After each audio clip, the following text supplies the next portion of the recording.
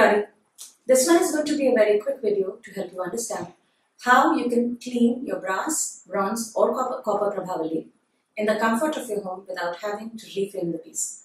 Metal, as and when it comes into contact with the elements, tends to discolor, tarnish, gather dust and grime. While it is perfectly acceptable for you to want to embrace the patina of the piece as it grows organically, you might want to restore it back to its original colors, in which case a few basic steps need to be followed, and this can be done in the comfort of your home. Let me show you how. For the purpose of this demonstration, we are going to work with this old bronze prabhavali. It frames a beautiful Tanjore style Durga artwork.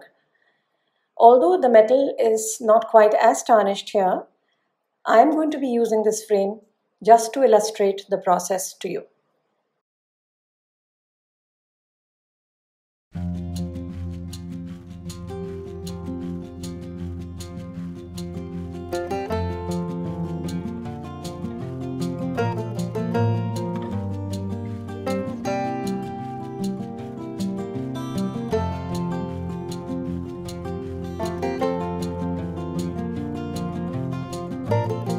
To begin with, cover the work surface with your scrap cloth.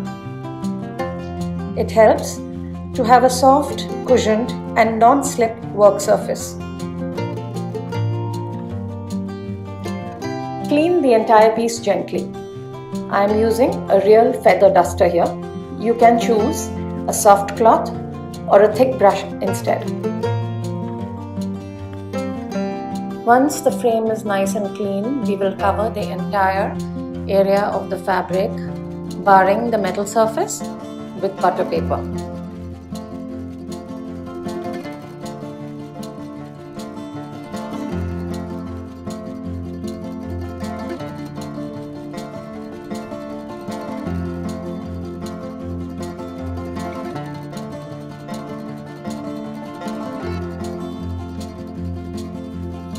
Now, using painter's tape, ensure that you tape down all of the butter paper. You might find that some of the fabric remains exposed in some places. You can use the painter's tape to secure these areas as well.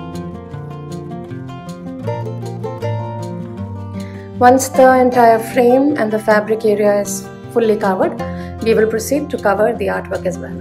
At no point during the process should your fingers come into contact with the surface of the artwork. I am using Brasso, which is readily available here, to clean the metal. To begin with, we give it a good shake. Wrap a soft cotton cloth around two of your fingers. Take out some of the Brasso onto the cotton and apply it all over the prabhavali gently.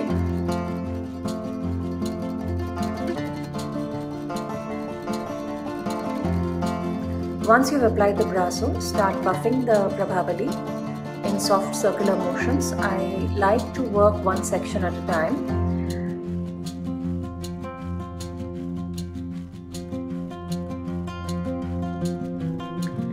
To access the hard to reach areas, you can use a Q-tip dipped in Brasso. Allow the product to sink in the crevices of the carving and tiny areas, and buff with the dry side of the Q-tip.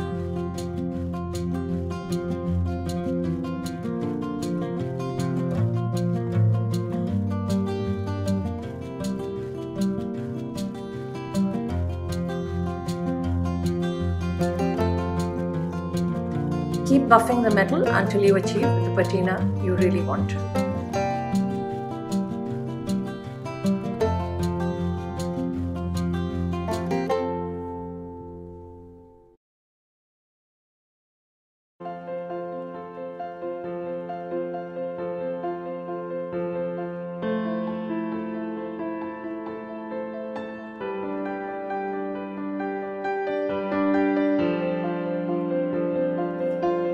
A little elbow grease does it. A small amount of product and gentle motions go a long way.